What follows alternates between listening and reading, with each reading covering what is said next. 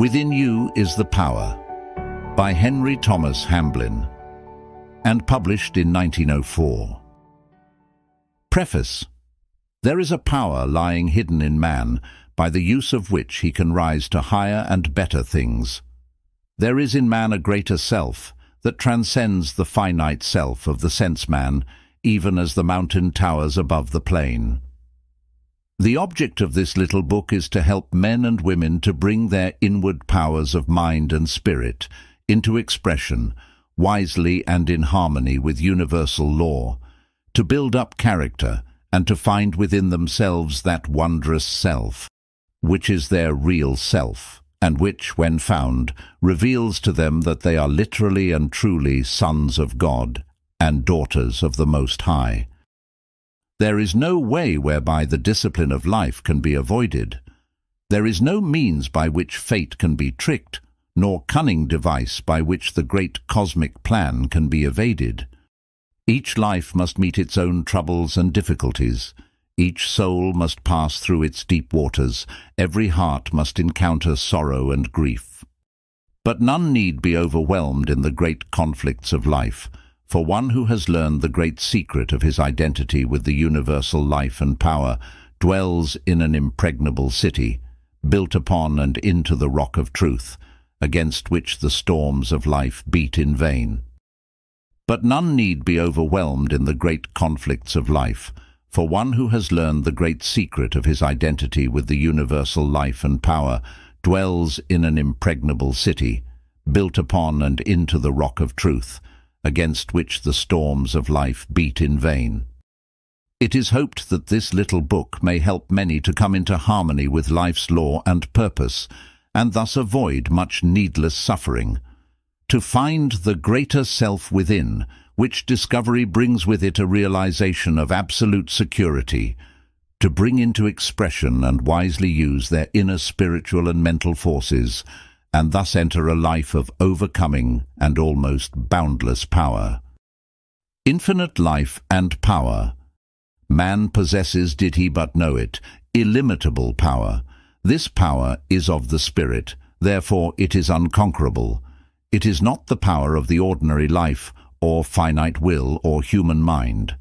It transcends these because, being spiritual, it is of a higher order than either physical or even mental.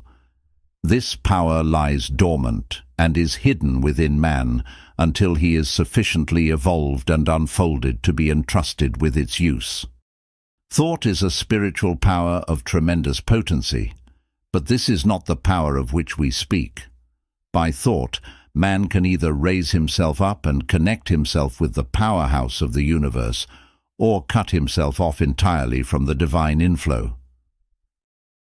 His thought is his greatest weapon, because by it he can either draw on the infinite or sever himself, in consciousness, but not in reality, from his divine source. Through the divine spark within him, which is really his real self, man is connected with the infinite.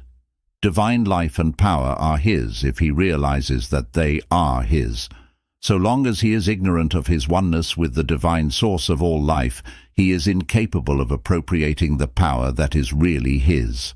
If, however, he enters into this inner knowledge, he finds himself the possessor of infinite power and unlimited resources.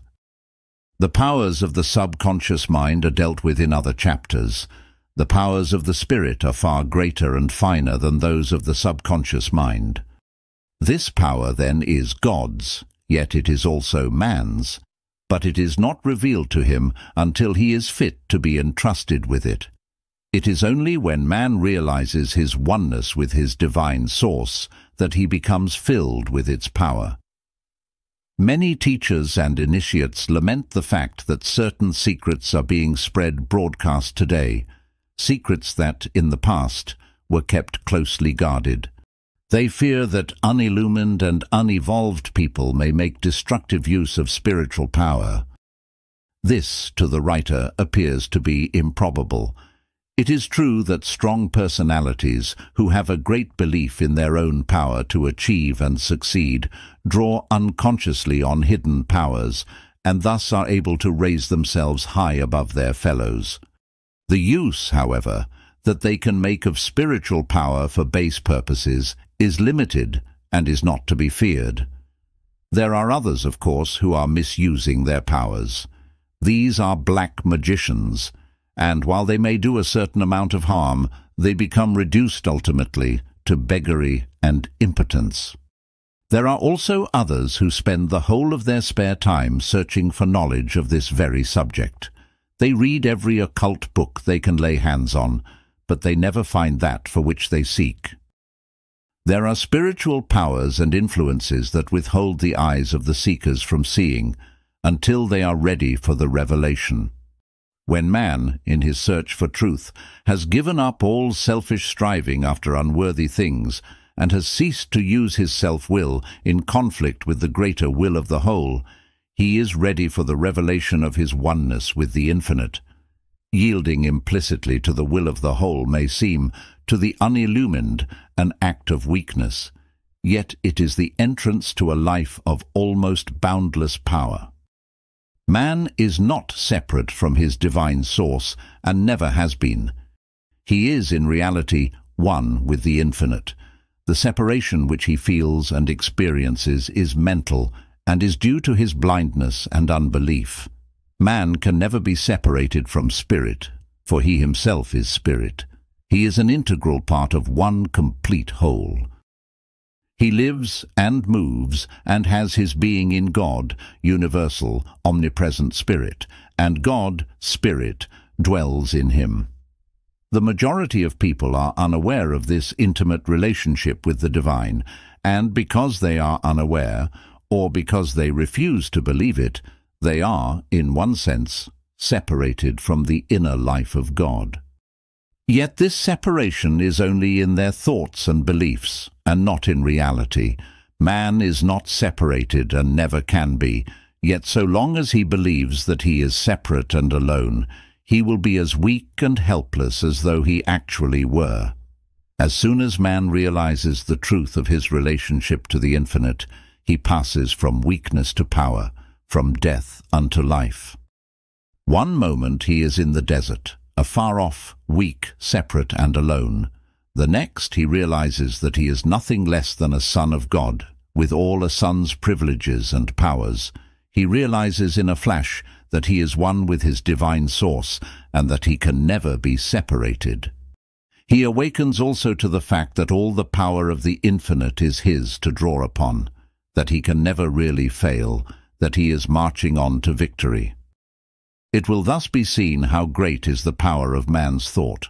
While thought is not the power of the spirit, it is the power by which man either connects himself up with the infinite power, opening himself to the divine inflow, or cuts himself off and separates himself from his spiritual source. Thus, in a sense, man is what he thinks he is. If he thinks he is separate from God and cut off from his power, then it is as though this were really the case, and he is just as miserable as though he actually existed apart from God. On the other hand, if he thinks and believes that he is one with the infinite, he finds that it is gloriously true, and that he is really a son of God. If he believes and thinks that he is a mere material being, then he lives the limited life of a material being, and is never able to rise above it. But if, on the contrary, he thinks and believes that he is a spiritual being, then he finds that he possesses all the powers of a spiritual being. Again, if he thinks that his work is difficult and that he is not equal to his tasks, he finds that really his tasks are difficult and beyond his powers. Yet on the other hand, if he believes his work is easy, or at any rate within his powers, he finds that such is the case, and that he can do his work with ease. The power within is infinite, for by faith in it, man is directly coupled up with the spiritual power of the universe. The divine spark within him connects him to the sacred flame, thus making him potentially a god in the making. A change, then, must take place within man before he can enter into his divine inheritance. He must learn to think after the spirit, as a spiritual being instead of after the flesh, as a material creature. Like the prodigal son, he must come to himself and leave the husks and the swine in the far country, returning to his father's house, where there is bread of life enough to spare. The overcoming of life's difficulties. The true object of life is that man may attain wisdom through experience. This cannot be accomplished by giving in to the difficulties of life, but only by overcoming them. The promises of God are not made to those who fail in life's battle, but to those who overcome. Neither are there any promises that man shall have an easy time and be happy ever afterwards. Yet it is after this that the majority of people are forever seeking: an easy life, a good time, freedom from suffering and care. But in spite of all their seeking, they can never find that which they desire. There is always a fly in the ointment of their pleasure, something that robs them of true happiness, or possibly combinations of circumstances conspire to upset all their plans. Life is a paradox. The true object of life is not the attainment of happiness. Yet if we attain the true object of life, we find happiness. Those who are ignorant of life's true purpose and who seek happiness high and low year after year fail to find it. Like a will-o'-the-wisp, it forever eludes them. On the other hand, those who recognize the true object of life and follow it attain happiness without seeking for it. In times past, people have made God a convenience. They have thought they could drift through life, learning none of its discipline, and then, when in trouble or things were not to their liking, they could pray to God and have the unpleasant circumstances taken away. The same idea is prevalent today. People have left the old orthodoxy and looked to various cults and isms to get them out of their difficulties. They do not believe now that they can curry special favor with God by prayer, but they firmly believe that they can get what they want from the invisible by demanding it. They think that by this means they can have their own way after all. By this they mean having a good time, with no unpleasant experiences, trials, difficulties, adversities. They are, however, merely chasing rainbows. The easy life they seek constantly eludes them, simply because there is no such thing. The only life that is easy is the life of the strong soul who has overcome. His life is not easy in reality, but appears relatively so because of his strength. It is impossible to have an easy life, and if it were possible, then life would be not worth living, for the sole object of life is the building of character and the attainment of wisdom through experience. Life to all of us must always be full of difficulty, and it is to help those who hitherto have found life rather too much for them that this book is being written. What the majority are seeking for is an easy life, which they will never find, but precisely the reverse, and for them I have no message. But to those wise and awakened souls who are seeking for truth, no matter from whence it may come, and who desire to overcome life and its difficulties, instead of weakly giving in to them, this book, it is hoped, will bring a message.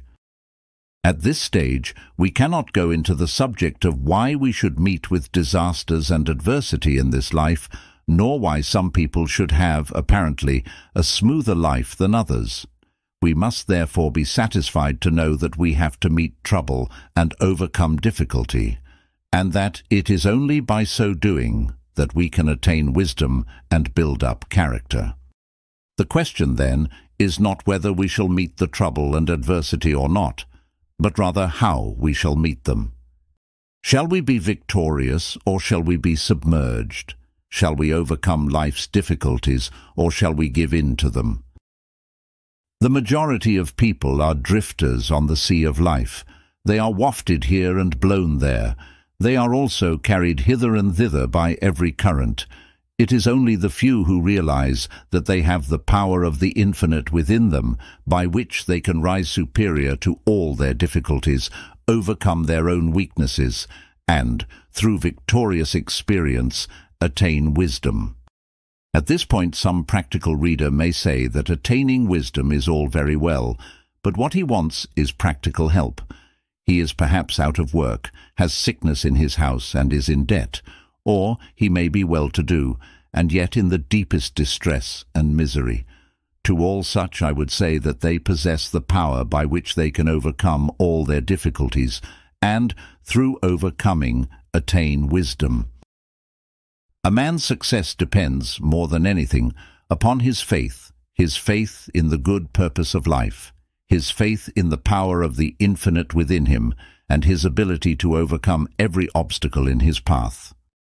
The extent of the power that man can bring into his life is the measure of his faith in that power. If his faith in it is small, then his life will be feeble and lacking in achievement. If his faith in the power within him is large, then great will be the power manifesting in his life. The power of the infinite is illimitable and inexhaustible. All that is required is an unquenchable belief and trust in it. The weakest and most timid can make use of this power. There is the same power in the timid and weak as in the brave and strong. The weakness of the former is due to a lack of faith and belief in the infinite power within them. Difficulties and troubles there will be in every life, and sometimes disaster and heartbreak, when the very earth slides from under the feet. Yet by calling upon the power within, it is possible to rise from the ruins of cherished hopes, stronger and greater through experience. Happiness and true success depend upon how the troubles and difficulties of life are met. Adversity comes to all, but if it is met in the right manner, even failure can be made the stepping stone to success. Trouble comes to all, but, while it makes some people stronger and better in every way, it submerges others so that they never rise again. The trouble is the same. It is how it is met that makes the difference. Those who meet difficulty and adversity in the feeble strength of their finite minds and false personality are speedily overwhelmed and broken by the storms of life. But those who rely upon and have faith in the power within them can never be overwhelmed, neither can they ever be defeated. The power, being infinite, is always sufficient, no matter how great the need may be. One who realizes his own real spiritual identity knows that he can never die, that he can never be defeated, that he can never really fail. He may lose his body through the change that is called death, but he, the true man, can never die. Neither can he fail, though he be defeated 1,000 times. He must rise again. Only have faith in the spiritual power within you, and you can know all the joys of overcoming and achievement. All things will become yours. Seek first the kingdom within you, your spiritual union with the infinite, and harmony with the divine will and purpose. And all these things shall be added unto you. You will have no need to fear the morrow, for you will know that all provision has already been made. There will be no need to hoard up wealth, for there will be the necessary daily supplies always available. There will be no need to live near a doctor, for God, the infinite life, shall be your health. There will be no need for regret or lamentation, for you shall know that all is well. There will be no fear of future happenings, for you shall realize that the Infinite One makes no mistakes.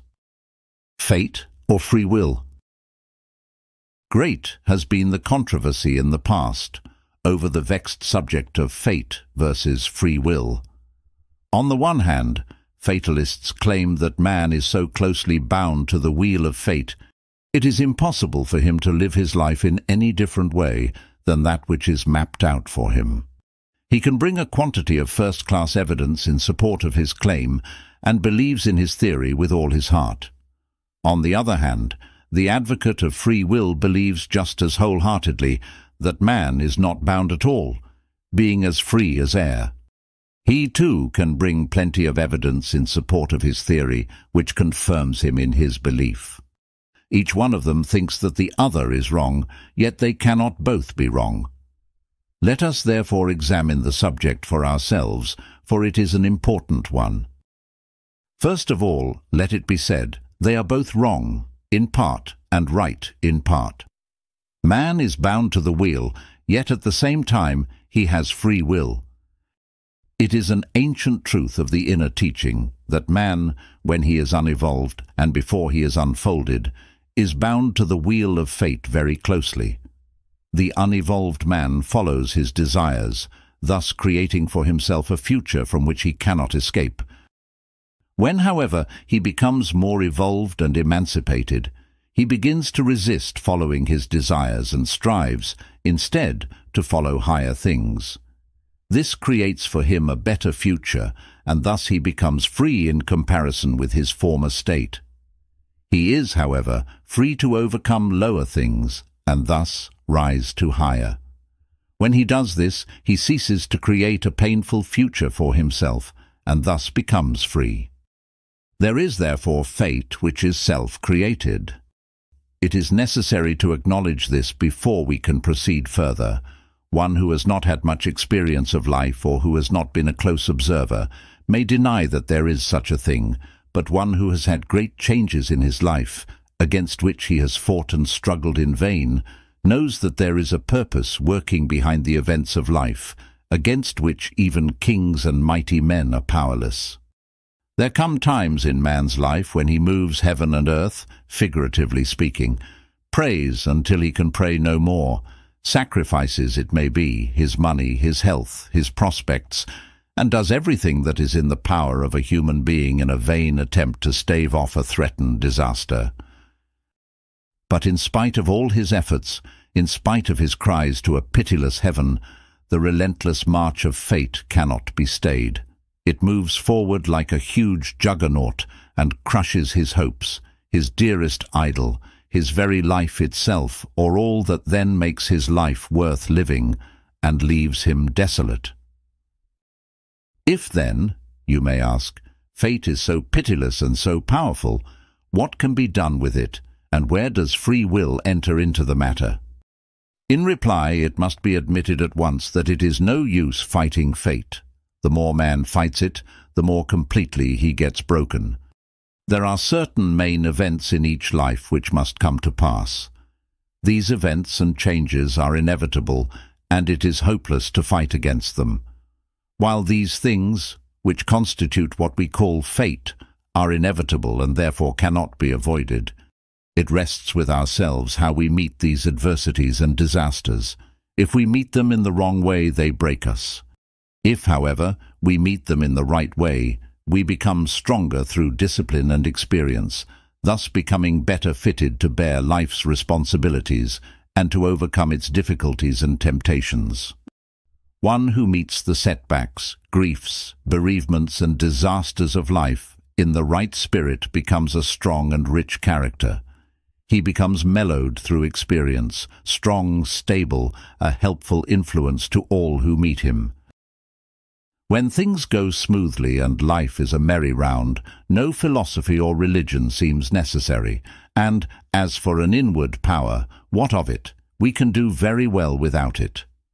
So say the thoughtless and inexperienced, but there come times in every life when not only is a philosophy, and that a very sound one, necessary, but also a power, of which the finite self knows nothing, is needed in order to raise the soul out of the dust and ashes of its despair.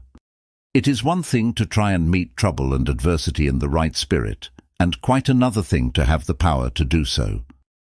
One who thinks that he has no power within him, but that all the power is in circumstances, can never rise victorious over his troubles and become a conqueror over life's difficulties.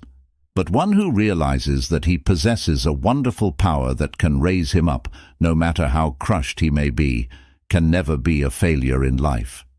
No matter what may happen to him, he will play the man and act a noble part. He will rise from the ruins of his life and build it anew in greater beauty and splendor. At this stage, it is necessary to point out that there is a difference between big fate and the circumstances of life. Sufficient if we say here that through the ages we reap as we sow, Therefore, our future depends upon how we meet life and its difficulties now. Big fate, then, cannot be successfully fought, simply because it is the working of omnipotent law. But our life generally and its circumstances depend upon how we meet big fate and how we recover from it. No matter how seemingly unkind fate may be, it is possible for us to make our life a beautiful thing. Inspired and energized by the power within, we can rise from the ashes of our dead hopes to build anew our life in greater beauty and more in harmony with the divine ideal. Those who have studied the occult sciences may say, "What about planetary influences?" They will point out that, according to the ancient science of astrology, a man's life is determined by the star under which he is born. This is true if he gives in to the influences around his path. At different times in his life, man meets with influences that are sometimes favorable and at other times adverse. These influences are, however, only influences after all, and one who will stand firm during periods of adversity and refuse to give in, relying upon the great power within to carry him through, will find that he can weather all storms of life and come out of his trials greatly strengthened. He cannot prevent these influences from coming around his path of life, but he can rise superior to them. He will meet with failures and setbacks, but he will make of these stepping stones to success. He will experience griefs and bereavements, but out of these he will build a finer character and rise to higher things.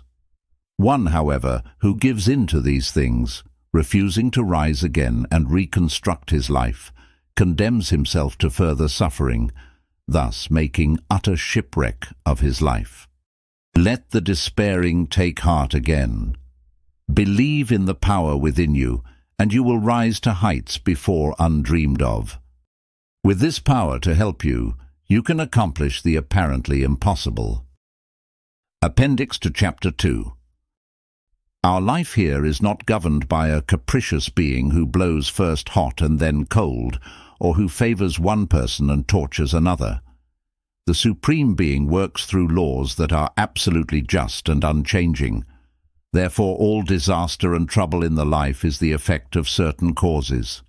These causes are our own wrongdoing in the past, which set in motion forces, against which the power and wit and wisdom of man are powerless. However, because the fundamental law of the universe is love, it follows that the working of the law of cause and effect is not vindictive. Its object is our highest good, to bring us into union with the divine, or in tune with the infinite.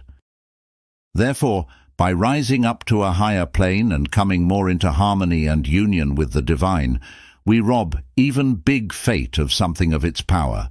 We cannot oppose it, for by so doing we fight against omnipotence, but we can forestall it by doing willingly, and of our own accord, that very thing which experience comes to teach us.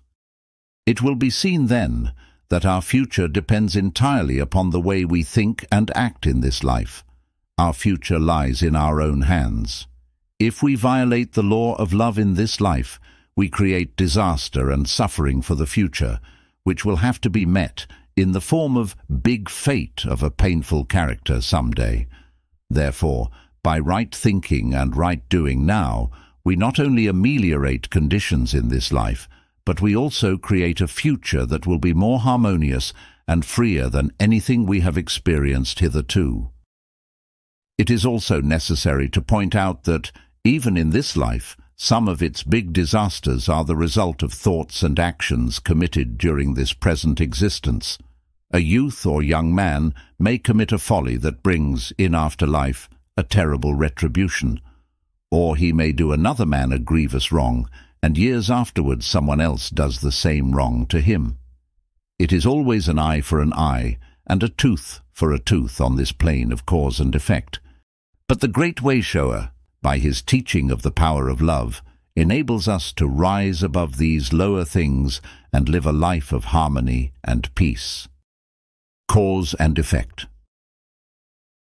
Man is the cause of the disasters in his life. He reaps through the ages exactly as he sows.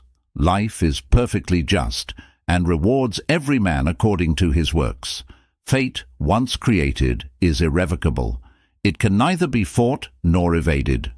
Fate, although largely self-created, is really the divine purpose of life. Therefore, to resist it is to fight against God. Fate, again, is not punishment in any vindictive sense. It is the drawing together of certain remedial experiences through which the soul can learn the lessons it has failed to learn in past ages and thus attain wisdom. The object of fate is the highest good of the individual, although it may entail suffering and painful experiences. Because the disasters in man's life are due to past wrongdoing, it naturally follows that his future depends upon the kind of life that he lives today. If in the past he has created for himself a sequence of events and experiences from which it is impossible for him to escape, it is obvious that his future lives depend entirely upon how he lives the present one. It will be seen that if man can learn the lessons of the present life and live in such a way as to cease creating trouble for the future, he is beginning to climb the path of liberation, which is the road all advanced souls have to follow, or rather, have the privilege of following. By following this path, man ceases to be bound to the wheel of fate. This little work does not teach reincarnation, but its teaching is based on a belief that man in reality is a spiritual being, a divine spark from the sacred fire. Spirit, being immortal, has no beginning or end, therefore always lives. This present life is one of countless experiences, each one of which helps to build up character. There is no death, but only changes from one vehicle to another. There is no beginning, or end, or time in reality. These are mere limitations of the human mind. It is impossible for man to die. He can only leave his body. He cannot kill himself, try how he will. He can only force himself out of his body. Man must always go on, whether he likes it or not. He proceeds through the ages, reaping exactly as he sows. We have already seen that man cannot avoid or fight successfully against fate, but that he can become free from the wheel of fate by living a life in harmony with divine law. At this point, it is necessary to point out that most of man's troubles are not caused by fate at all, but are due to his fighting against or trying to resist the great plan. If the experiences of life are resisted, or an attempt is made to evade its discipline, troubles and difficulties will repeat, becoming more painful and insistent until their lesson is learnt and the life changed accordingly. Therefore, man has it in his power greatly to improve his present life, as well as to create a far better future, simply by living his life today in harmony with divine law. Further, it is necessary to point out that all thought and action have an immediate as well as a far-reaching effect. It is true that the full effect of life here is not reaped until after our little course on this plane has been run, but great differences are effected in the present life nevertheless. The way a youth makes use of or throws away his opportunities either makes or mars, to a very large extent, his adult career. Opportunities once allowed to pass can never be recalled. Sins committed and wrongs done to our fellow men have an unpleasant habit of repeating themselves in a reversed way later in life. For instance, a man may get on in life and, in his selfish climb, may trample on one weaker than himself, ruining him and driving him to despair. Years afterwards, he will probably be treated in exactly the same way by someone stronger and more favorably situated than himself. Therefore, there is an immediate sowing and reaping that finds fruition in this life. By immediate is meant within the compass of this life. The reaping may be delayed 10 or 20 years, but in the writer's experience, it not infrequently comes. Whatsoever a man soweth, that shall he also reap. Those, therefore, who think that life is not just and who whine and complain about the way they are treated, are simply increasing their own troubles. Until man realizes that the cause of all his troubles is within himself, he can never do anything to remedy matters, because obviously the only thing that is required is for him to change within.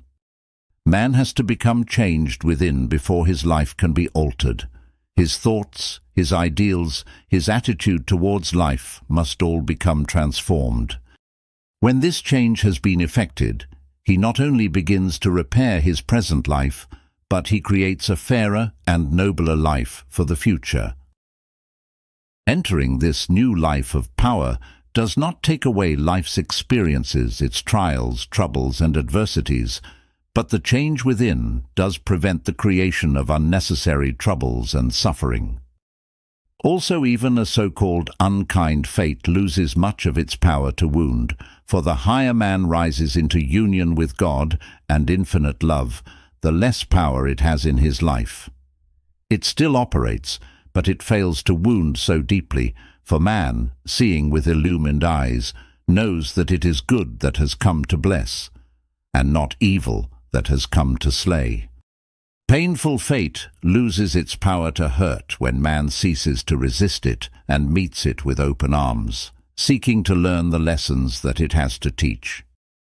Success. What is meant here by success is the achievement of something worthwhile, that shall make the world better and richer, and add something to the common good. Our sphere in life may be very humble, but if we overcome our own weaknesses, help others along life's pathway, and do our daily work better than we need, our life cannot be other than successful. If at the end of our life we can be thankful for it, realizing that we have made the best possible use of it, we have achieved real success. Success to the unillumined may mean the accumulation of wealth and the winning of fame. Yet those who give up their lives to the acquirement of these things are the greatest failures in life. They gain wealth, it is true, but they find that their money can buy only those things that bring no satisfaction, that it cannot purchase for them any of the things which are really worth having.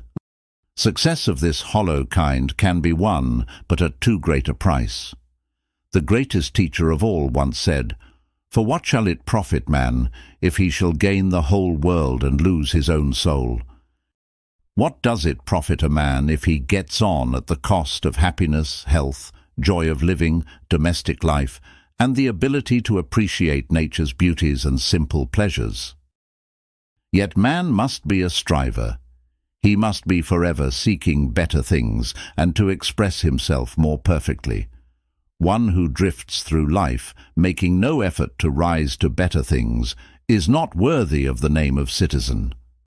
Man, if he is to be worthy of the name, must be forever striving, overcoming, rising. Failure in life is always due to weakness of character. It is only strong characters who can resist the buffetings of life and overcome its difficulties. The man who would make his life worthy of respect, and who would rise to high achievement and service, will be confronted by difficulty at every turn. This is as it should be, for it weeds out the weaklings and unworthy aspirants, and awards the spoils to those who exhibit faith, courage, steadfastness, patience, perseverance, persistence, cheerfulness, and strength of character generally. Success, especially material success, is not, in itself, of much benefit to the one who wins it. Success, especially material success, is not, in itself, of much benefit to the one who wins it. It does not satisfy for long, but it is valuable in other ways. For instance, success based on service is a benefit to the community. If it were not for successful people of this type, the ordinary man in the rut would have a bad time. Also, the winning of success builds up character. One who would be successful in the battle of life must be prepared to be tested and tried in every possible way. One who survives them all is built up in character in almost every direction. Even in his success, however, he will be tempted and tried. One who is engaged in the harsh struggle of business or who takes part in public life may, if he does not watch himself very carefully, become hard and callous. Of all failures, this is probably the worst. One who succeeds in other directions and becomes a hard man is, after all, a sorry failure. Again, people of the successful, striving, climbing type are tempted far more than those who are afraid to venture and who remain in the valley of mediocrity. This is true not only of those who seek to climb the steep path of spiritual attainment, but also of those who are successful in mundane affairs. In each case, they have placed in their keeping great powers and influence such as the ordinary man little dreams of. This is a grave responsibility, for if these powers are used for self-aggrandizement, the results are disastrous. Thus, those who climb are beset on all sides by temptations of a very subtle kind, which, if yielded to, will ruin the life and do grave injury to the soul. Life is a continual battle. To the ordinary person, it is generally a fight with circumstances and the ordinary difficulties of life which are very important in his eyes. The more advanced soul is not troubled much by these things. He rises above them, but he is tempted and tried to a much greater degree and in a far more subtle manner. Those who think that by following a certain cult or ism they will be able to have an uneventful walk through life are merely deluding themselves. As he learns to overcome the difficulties of life which baffle the ordinary individual, he will be tempted and tried in other and more subtle ways. This is because life is not for mere passing pleasure, but is for the building up of character through experience. Therefore, one who would succeed must be strong and wise and patient. Those who aspire to make their lives really worthwhile, who desire to serve their fellows more perfectly, who want to build up character through experience and overcome all their weaknesses, inherited or otherwise, must look within for power and wisdom. It must be pointed out, however, that man must not use his spiritual powers for selfish purposes and self-aggrandizement. Jesus was subject to the same spiritual law and was tempted exactly in the same way as we. The tempter said, "Command this stone that it be made bread." If Christ had turned the stone into bread, he would have failed in his great mission, but he knew the law. There are thousands of people today who are trying not only to turn, by the misuse of their spiritual powers, stones into bread, but also into motor cars, fat bank balances, and lands and houses. Such are heading to disaster, for they are working against the combined spiritual power of the universe. They must put service before self and give instead of grasping. If, however, man's ambition is to serve and to give, instead of to grasp and to grab, if also he seeks success through merit, he can go forward, and the power will go with him and will help him. He must seek his success through service and through following noble aims, through merit and a fair exchange, instead of trying to wring success from life, no matter who may suffer thereby.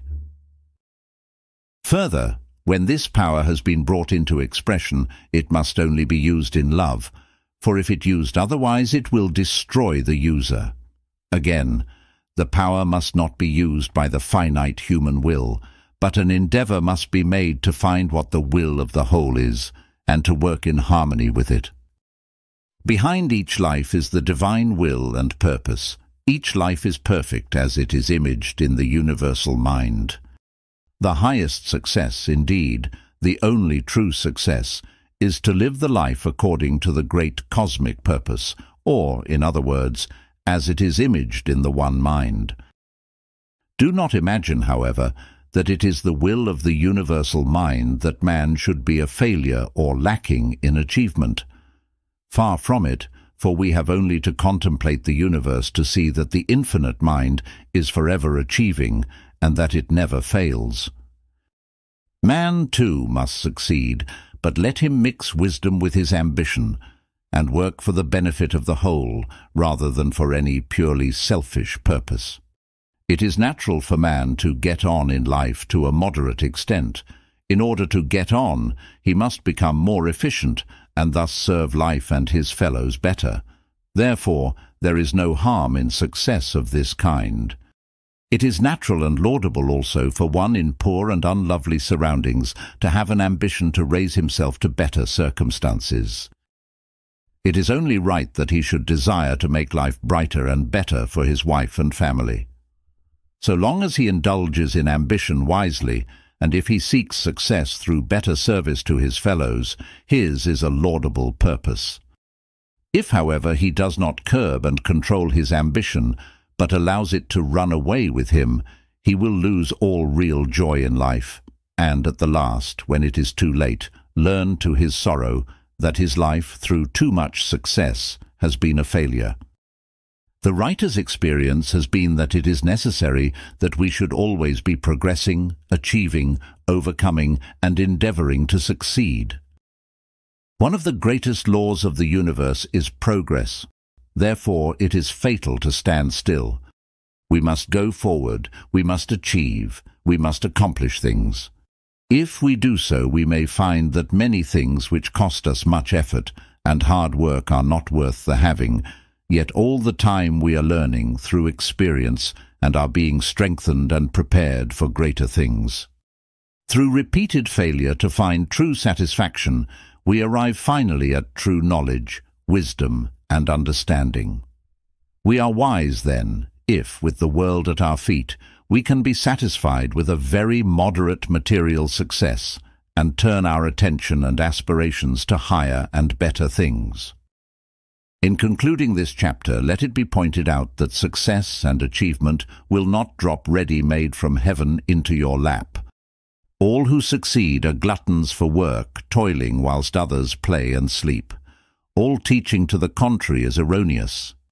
To think that success is going to come to you when it is unmerited is folly of the first water.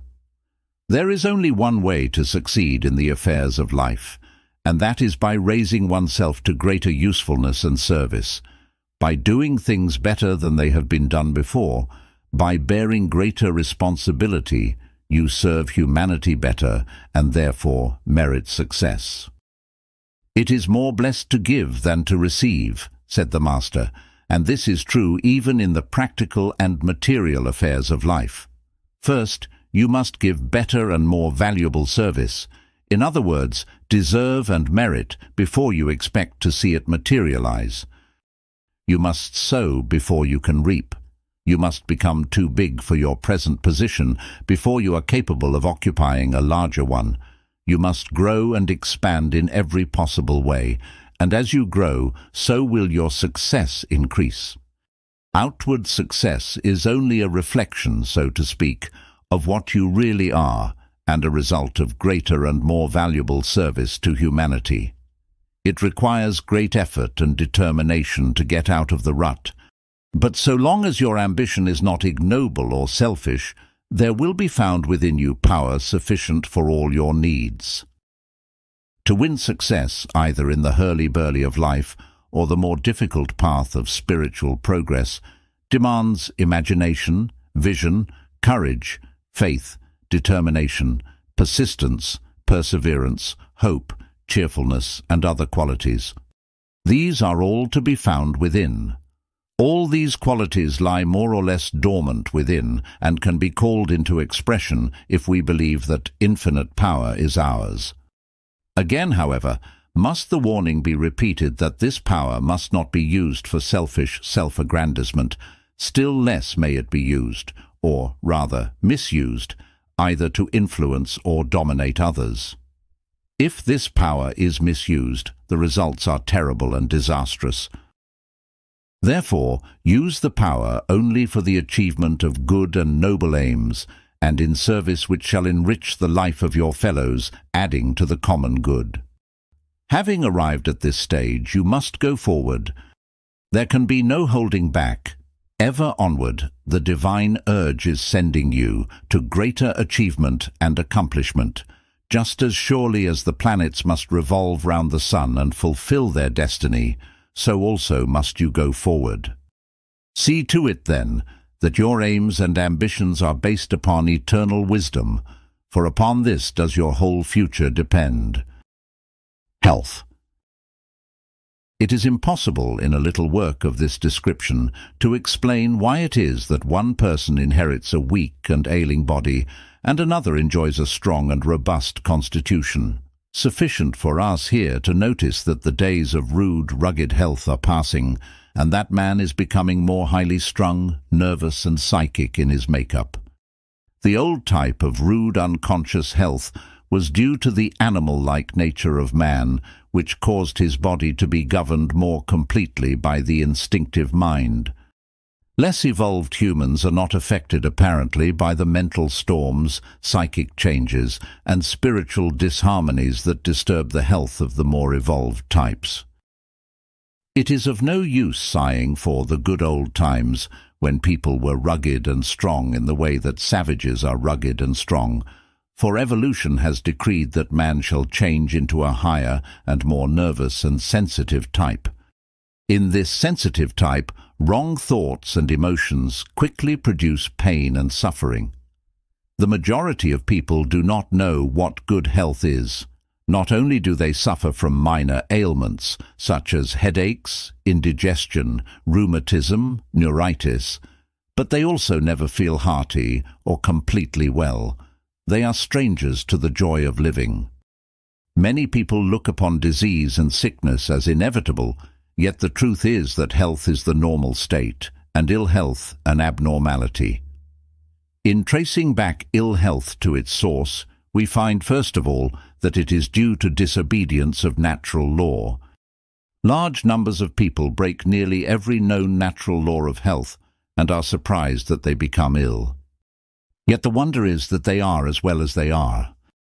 Yet, while obedience to nature's laws and the use of nature cure methods will carry us a certain part of the way, we find that there must be causes even deeper than those which are physical.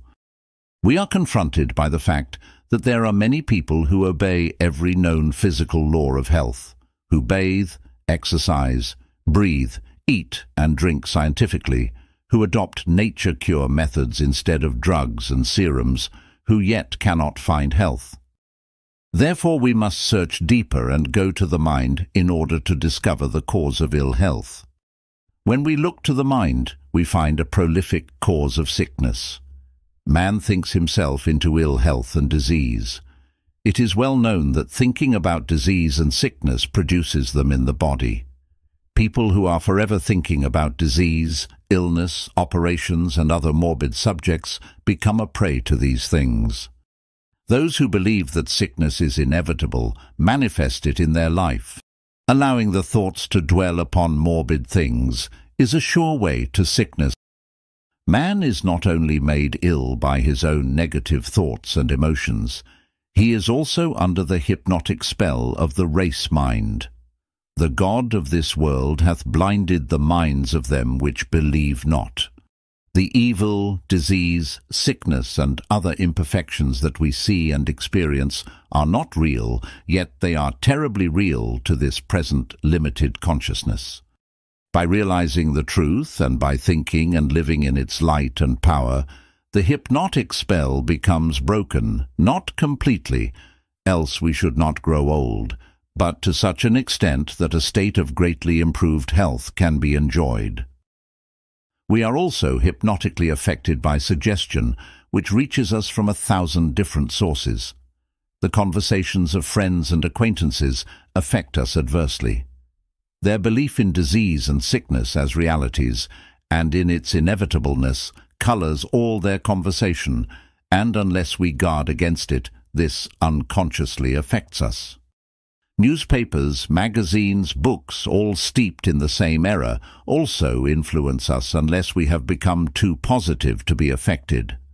From innumerable sources, it is subtly suggested to us that disease, sickness, infection are realities that cannot be evaded and to which we are prone. The effect of all this, putting it in simple and elementary language, is to divert the life power into wrong channels, thus producing disease and ill health in place of perfection. The normal health state is, however, restored when truth is realized and the life lived in its light and power. Absolute truth and perfection stand behind all the illusion and imperfection of the sense life. It is by realizing the truth and the perfection of the reality, and by establishing the thought life in truth so that our thoughts cease to be negative and based on error and illusion, that health is to be found. Thinking about disease, sickness and ill health, believing them to be inevitable, is one of the greatest of sins. The way of life is to walk, think and act after the Spirit, which is perfect, whole, immortal and incorruptible, and not after the flesh, corruption, disease, sickness, death. But there are other ways by which wrong thinking destroys the health. Thinking thoughts of lust is a prolific cause of unhappiness, sickness and nervous disease. The divine forces of life are directed into a wrong channel, resulting either in indulgence and inevitable weakening of body, brain and will, or in repression and its consequent nervous diseases. Thought must be controlled and reversed continually. Not repressed, but reversed, be it noted, for there is a tremendous difference between the two. Repression creates nervous trouble, but by reversing or transmuting the thoughts, the life becomes transformed, and the bodily health greatly improved. Further, indulging in thoughts of hate, resentment, ill will, fear, worry, care, grief, and anxiety produces ill health, and, by lowering the tone of the body, lays it open to infection and disease. It is useless to treat either ill health or disease if they are merely the external effects of hidden causes of the mind. In order to effect a cure, we have to get back to the cause of the trouble. Thought control is a great assistance. Substituting a right or positive thought for a wrong one will, in course of time, work wonders in the life. In the subconscious, we have an illimitable power of extraordinary intelligence. According to our thoughts, this wonderful power either builds up health, harmony and beauty in our life and body, or just the reverse. The power is good. The intelligence is apparently infinite, but it goes wherever our thoughts direct it. By our thinking, therefore, we either create or destroy, produce either good or evil. If, therefore, all our thoughts are good, positive and constructive, it follows that both our body and our life must become built up in harmony and perfection. The question is, can this be done? It can be done if we have the desire and are willing to discipline ourselves and persevere in the face, often, of seeming failure. Some may say, yes, I want to control my thoughts, but how can I cease to worry when I have so much about which to worry, and how can I cease to hate when I have been so deeply wronged? This brings us to an even deeper cause of ill health than that of mind, the attitude of the heart. Our scriptures tell us that, as a man thinketh in his heart, so is he. By heart is meant the soul or feeling, desiring part of man. It is here where the conflict between the self-will and the divine will, between the desires of the flesh and the longings of the spirit, take place. The real root cause of all unhappiness, disharmony and ill health is spiritual, and not merely mental or physical. Spiritual disharmony is, in reality, the cause of all ill health and disease. Until spiritual harmony is restored, man is a kingdom divided against itself, which, as our Lord said, cannot stand. Healing, then, must be of a spiritual character. Until this harmony exists, there can be no overcoming of hate thoughts, fear thoughts, or worry thoughts, and until these are overcome, there can be no true healing. Our Lord's healing was a gracious healing of the spirit. It restored inward harmony by forgiving sin, by changing the heart's desires, by bringing the will of the subject into harmony with the divine will of the whole. Our Lord's healing was not accomplished by means of suggestion, neither was it achieved by human willpower. It was done by a bringing into harmony of the heart and desires, and will with the divine will. At the same time, there must have been a revelation of the truth that the will of God is love, wholeness, joy and perfection, and not disease, sickness and misery. Mental healing does not become possible until we have made our peace with God. Until we have surrendered entirely to the love principle, we cannot overcome our hate thoughts and malice thoughts or resentment thoughts by transmuting them into thoughts of love. Until we surrender to the divine will and leave all our problems to the infinite mind, we cannot cease to worry and fear. Mental discipline and thought control are necessary after this inward change has taken place, for we all have to work out our own salvation. But the essential thing is the inward heart surrender in love and trust. So long as we hate our brother, or fear what the morrow may bring forth, or worry about the things of this life, we can never be well. When, however, we have become attuned to the divine harmony, and have learnt to control our thoughts and emotions, and to transmute fleshly and material desires into loving service, a state of wholeness is the inevitable result. Old, deeply seated disorders die away, and a steady improvement in the state of health takes its place. In order to regain health, it is necessary to raise oneself up continually to the divine ideal of health, harmony, and perfection. But this is useless if there still remains a clashing of the personal will with the divine will, or if there is any hate, malice, envy, or fear in the heart. The will must be surrendered to the greater will. The heart must forgive and be filled with love. Fear must be cast out and replaced by confidence and complete trust before we can enter into that happy, carefree, restful state which is necessary for healing. Health is harmony, a delicate balance and adjustment between spirit, soul, mind, and body. This harmony is dependent entirely upon the greater harmony between ourselves and God.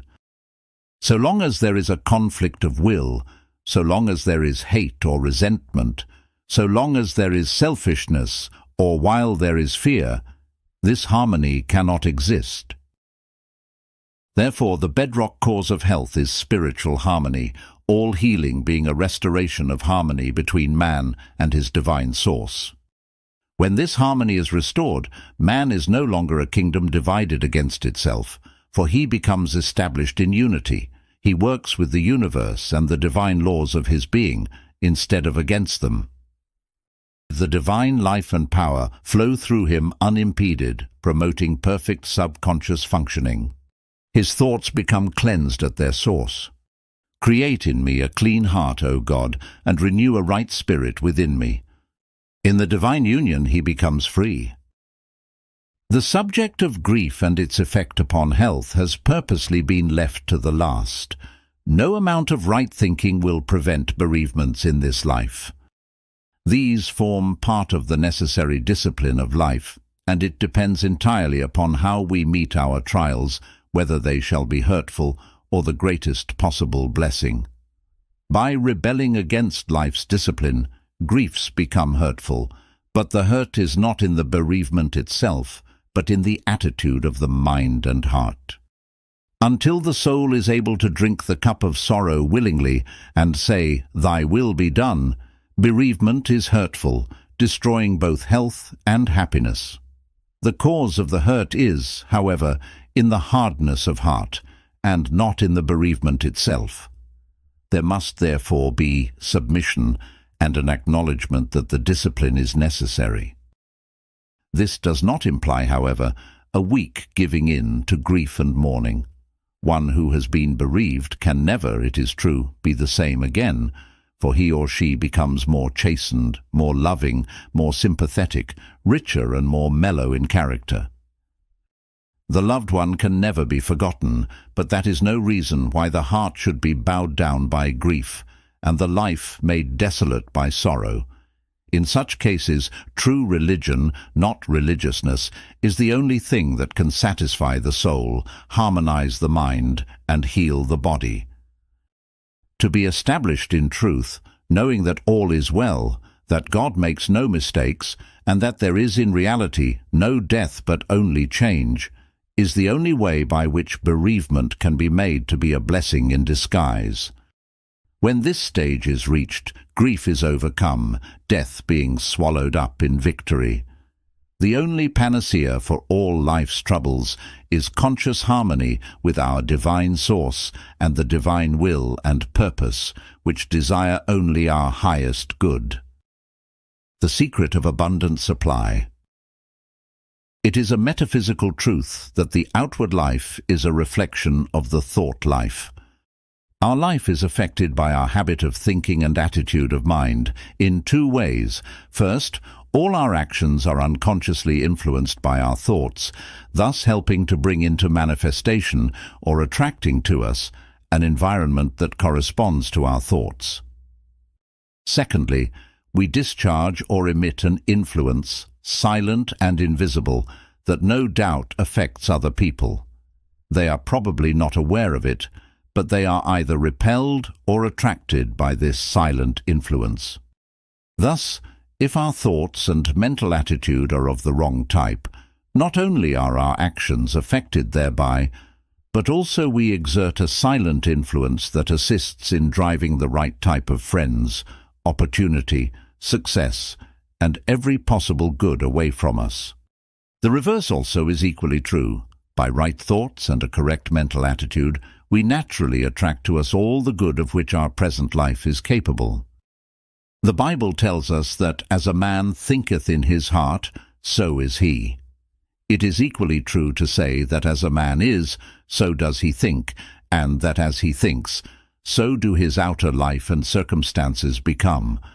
Therefore, as a man is, so is his environment. This may sound rather metaphysical, but it is really quite simple, and proof meets us at every turn. Take a man from slumdom and put him in nice surroundings, and note what happens. Very soon he either drifts back to a slum or turns his new house into a slum dwelling. Take a man of a higher type and put him in a slum, and soon he will either leave the slum or change his slum dwelling into a more decent habitation. Therefore, before you can change a person's environment, it is necessary to change inwardly the person himself. When a man becomes inwardly changed and filled with new ambitions, ideals, and hopes, he, in course of time, rises above his sordid surroundings and attracts to himself an environment that corresponds to his new state of mind. Very often the failures of a man's life and its disharmonies and poverty, either comparative or real, are outward symbols of his weakness of character. He may have ability in plenty, but he may lack application or steadfastness, and thus he fails in all his undertakings and has to be kept by his wife and daughters. He will assure you that his circumstances are due to ill fortune, but the actual cause of his failure is in his character, or rather, lack of character. If, therefore, a man's poverty and lack or financial difficulties are due to weakness of character which manifest in his work and dealings with others, in the form of inefficiency, poor service and bad judgment, it follows that he himself must change before his circumstances can be permanently altered for the better. The difficulty in dealing with unsuccessful people is in getting them to realize that they, themselves, are the cause of all their troubles. Until, however, they do realize this, their case is hopeless, and it is impossible to help them. But when they acknowledge that the fault is theirs, they can be shown that there is a remedy for their ills, and a way out of their difficulties by means of self-improvement.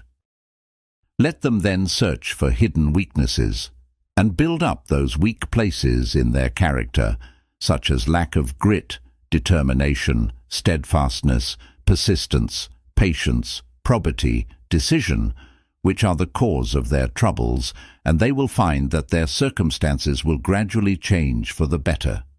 Everything comes from within, first within, then out. This is the law. Therefore, the change must always take place within. Going more deeply into the subject and becoming more metaphysical, it is necessary to point out that the cause of all manifestation is mind. We have already seen that a man's mind and character are reflected in his circumstances. Now let us think for a moment about the mind that is infinite. The whole universe, which is, of course, infinite in extent, has its origin in the divine mind, and is contained within this infinite mind, just in the same way that you can hold a mental picture in your own mind. God's universe, as it is imaged in the divine mind, is perfect. We see it as imperfect because we only receive a finite sense perception of that which is perfect and infinite, from this forming, in our minds, an image that is necessarily imperfect and finite, which we project outwards, and, not knowing any better, think is real.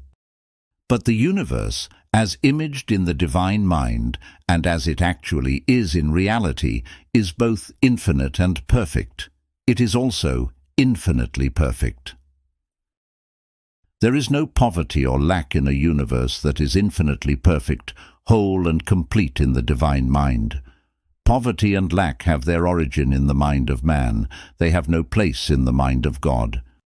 We cannot, in a little elementary work of this kind, go more deeply into this extremely fascinating subject. The obvious lack and poverty that we see around us are the product of the human mind. Those who live in a consciousness of poverty and lack go through life closely fettered by limitation. They can never escape from poverty. It dogs their footsteps like their shadow. In fact, it is a shadow or reflection in the outer life of their state of mind and mental attitude. On the other hand, those who live in a consciousness of sufficiency are not troubled about supply. Their circumstances reflect their type of mind and mental attitude. It does not follow that they will be rich, for many of them prefer to live from hand to mouth, and quite large numbers of people have no desire whatever to possess wealth of any kind, but they have no worry about supply, for their needs are always met by sufficiency. Many of our readers look upon the possession of wealth as an iniquity. Personally, I do not see how, at this stage, it can be altogether avoided. Capital is necessary for the conducting of business and for the carrying out of enterprises, but as far as the hoarding of wealth is concerned, I certainly think that it is both unwise and unnecessary. There is nothing more deadening to the spiritual life than riches. There is always hope for the drunkard, but it is most difficult, although, of course, not impossible, for one who is burdened by wealth to enter the kingdom of heaven. Some are able to do so, but they are allowed to enter simply because they hold their wealth as of no importance, merely as something of which they are stewards for a season. The hoarding of wealth is just as unnecessary as poverty. They are both based upon a fundamental error.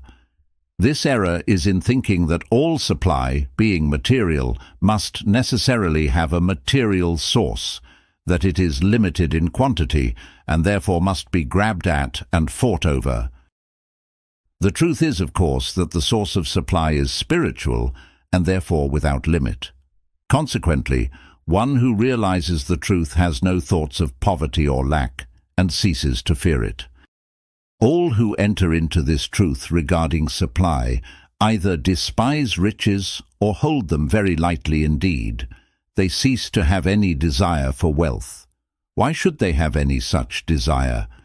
People hanker after wealth because they fear poverty with a deadly fear, and long for wealth because they think that its possession would release them from their fears. When, however, they know the truth, they also know that their wants will always be supplied. Therefore they no longer desire wealth and its cares and responsibilities. Wealth is just as abnormal as poverty.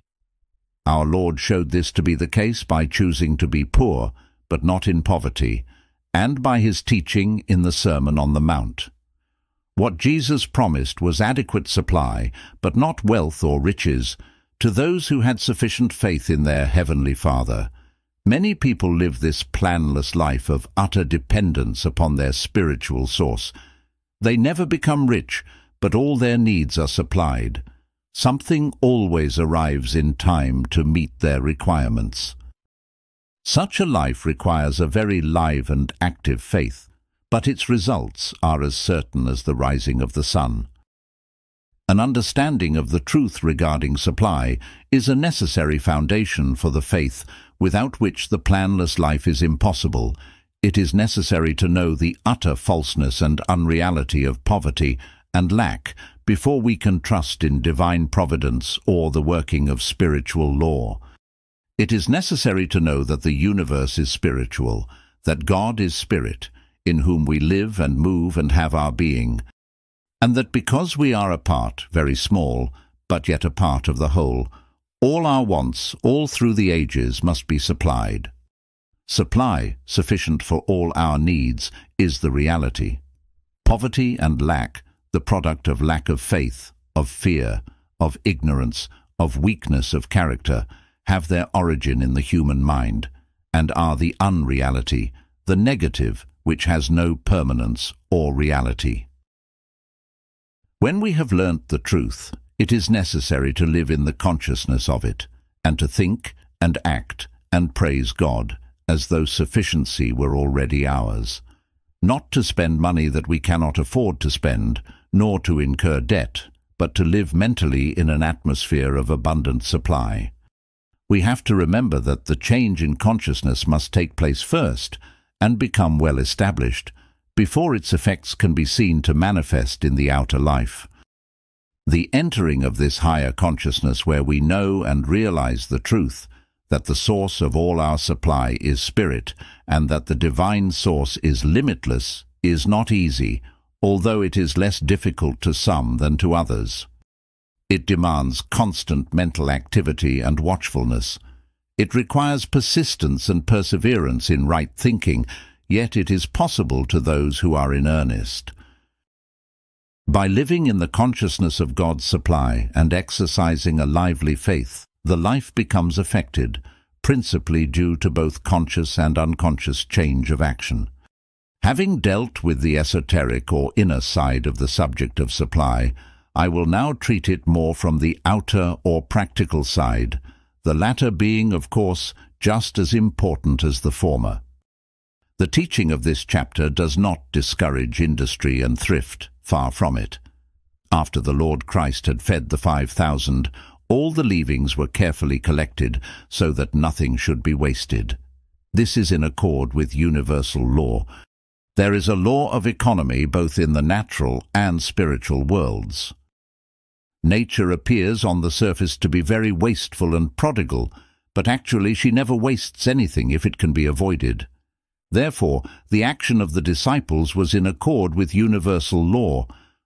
What a lesson for us! To be careful and saving is a mark of superiority both in mind and character. The wastefulness of the helpless poor is notorious. Those who are well-to-do are far more careful and conserving than the very poor. There are exceptions, it is true, but the rule is that a man who cannot save money has not it in him to command success in life. Inability to deny himself certain things shows a weakness of character and lack of purpose, which makes success impossible. It is always the start that is difficult. If you cannot overcome the preliminary difficulties, you have not the steadfast purpose to hold your own in the battle of life. On the other hand, once the initial difficulties have been overcome, it is not difficult to get your bark into the currents of prosperity. When once you realize that there is unlimited abundance in which you can share, when once you learn to live in the consciousness of this abundance, at the same time living within your present income and doing your present work as well as it is possible for it to be done, you have set out on the path to affluence. One who realizes and really believes that there is abundance and plenty for him puts into operation a powerful law which will surely bring opportunity to him, sooner or later. Many, however, ruin their hopes by not knowing that for a time they must live a kind of double life. They must be opulent in consciousness, but careful and thrifty in actual practice. The time will come when their means will largely increase. Then, if they are wise, they will live on part of their income, instead of living up to it. This will give them a wide margin for charitable purposes, for the taking up of further opportunities and for extensions. Many businessmen have to let golden opportunities pass simply because they have saved little or nothing, or they have to let other people in to share their schemes, who, in addition to taking a large share of the profits, may prove a serious handicap and hindrance in other ways.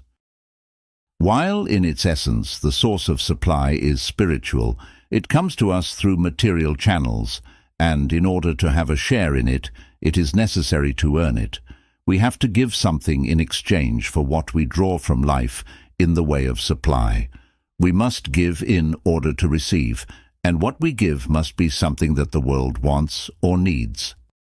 The secret of supply is then to realize that there is unlimited abundance and to live in the consciousness of it, as completely as though no material channels existed, and at the same time to work as zealously and be as careful as though there were no such thing as spiritual supply.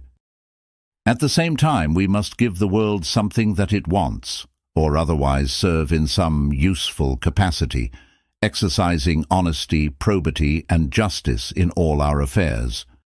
It is folly to expect abundance to drop ready-made in our lap.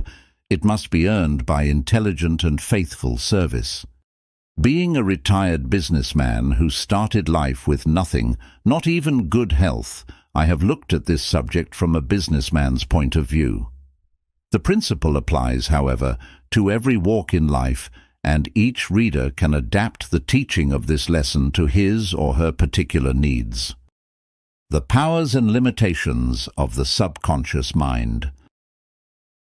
The subconscious mind is the mind of nature. It possesses extraordinary powers and intelligence, but no inspiration. It is instinctive, it is animal, it is natural, but there is nothing godlike about it. It is of the earth and the physical plane.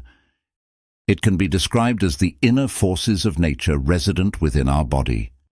The subconscious mind, if led aright, is a very good friend, reducing all repeated thoughts and actions into habit, which in time become settled and part of the very life itself.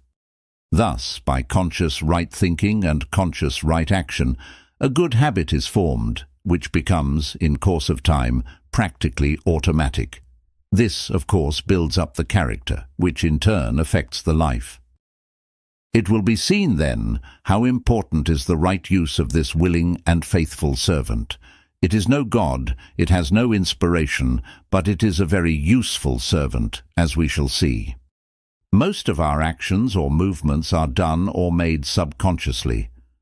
The reason that practice makes perfect is that the subconscious mind learns to do the task, and, by so doing, takes it off our hands. How difficult it is to learn to drive a motor car. How carefully, at first, we have to double declutch and obtain the right engine speed for a noiseless change, yet after a time the whole action is performed subconsciously. It is the same with pianoforte playing. Many players, some better than others, can play the most difficult classical music without consciously recalling it to mind.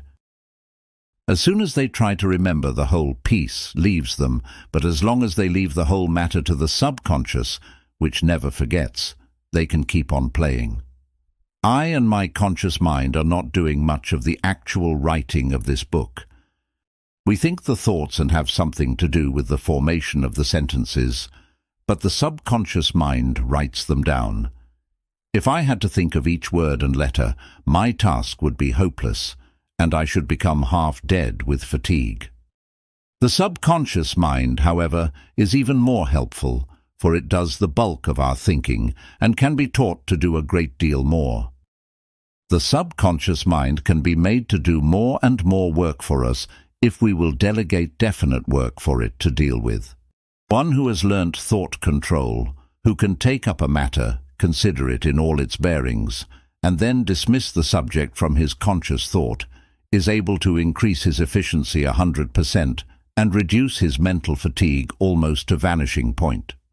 Instead of laboriously working out his problems and worrying and scheming over them, he simply dismisses them to his subconscious mind to be dealt with by a mastermind which works unceasingly, with great rapidity, extreme accuracy, and entirely without effort. It is necessary, however, to give the subconscious every available information, for it possesses no inspiration or superhuman wisdom, but works out logically according to the facts supplied to it. This great, natural, untiring mind downstairs, as it has been called, is also capable of doing even more useful work still.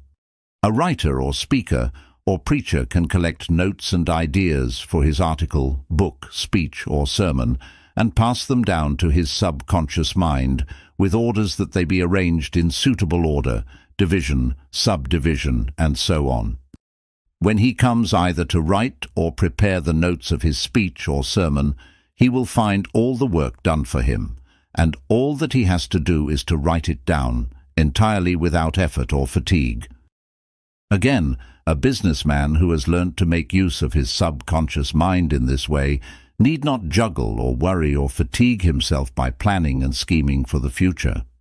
All that he need do is to submit the facts to the greater mind downstairs, and all the planning will be done for him entirely without effort, and far more efficiently than he would have done it through laborious conscious thinking. In a recent issue of Collier's magazine, an interview with Henry Ford appeared. He spoke of the way with which big businessmen deal with problems, and pointed out that they did not spend a lot of time pondering and puzzling over plans or ideas. He said, "An idea comes to us, we think of it for a little while, and then we put it in the pot to boil. We let it simmer for a time, and then take it out." What Henry Ford means, of course, is precisely what we have been saying, that the idea or problem is dismissed to the subconscious mind, which works it out, and presents it to the conscious mind for judgment. Yet again, an inventor or one who is constructing something mechanical can make use of the subconscious mind in precisely the same way. Let him sum up the whole problem, arrange all his facts and available information, and pass them all to his subconscious mind, when, if a successful result is within the range of possibility, an answer or idea will be forthcoming. All this being done, mark you, without any effort whatever. All this may seem, especially to some readers, rather wonderful and far-fetched, yet there is nothing occult or mysterious about it. I am perfectly sure that there is no great writer, politician, or businessman who does not make use of his subconscious mind in this way. He probably does so unconsciously, but his procedure is the same. Some employ the whole of their mind naturally. These become men of achievement, who occupy responsible positions, and who bear immense burdens without strain, worry, or care. Responsibility sits lightly upon them, and they are serene and untroubled when in positions, and when confronted by tasks and difficulties such as would drive an ordinary individual out of his mind. Such men develop their powers of attention and concentration.